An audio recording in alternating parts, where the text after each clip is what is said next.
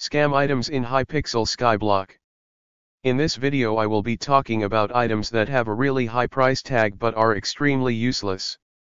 Feel free to comment your opinions in the comments below. The first item on the list.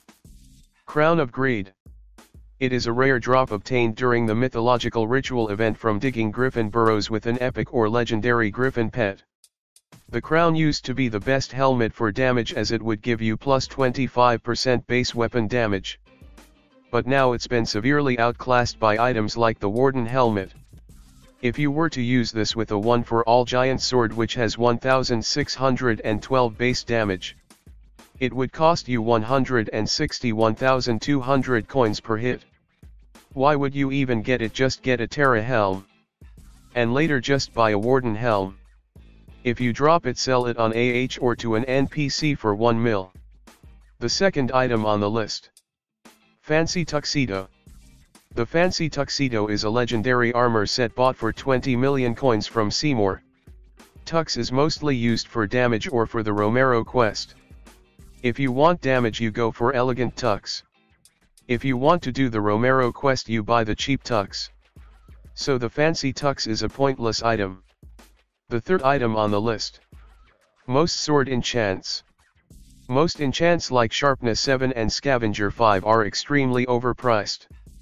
1 for all, gives you higher damage than any other sword enchant in the game. And if you play mage and want higher damage you put smite on your weapon, not sharp. The fourth item on the list. Golden Dragon. The Golden Dragon pet is a pet obtained from leveling up the Golden Dragon egg purchased from the dragon in the dragon's lair. It costs 1.4 billion coins to buy at level 200. Then 1 billion coins in the bank to max out its damage. The damage bonus from the Golden Dragon is barely higher compared to an E-Drag. Why would anyone want this pet? The fifth item on the list. Sinseeker scythe. Arguably the coolest weapon in the game. The Sinseeker scythe is obtained at Enderman Slayer 6.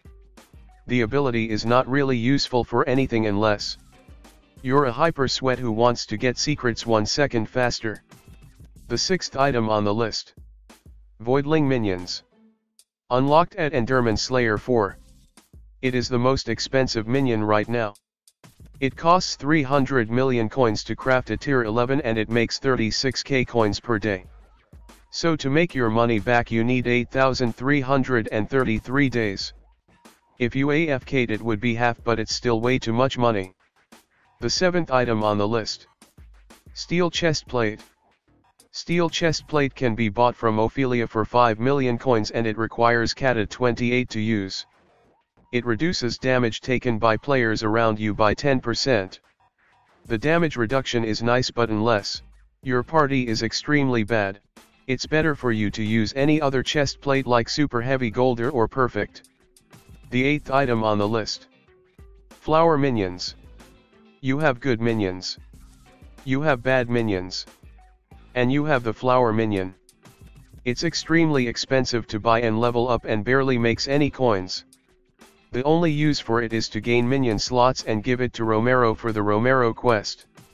The ninth item on the list. Efficiency 10. You can level up pickaxes using silex.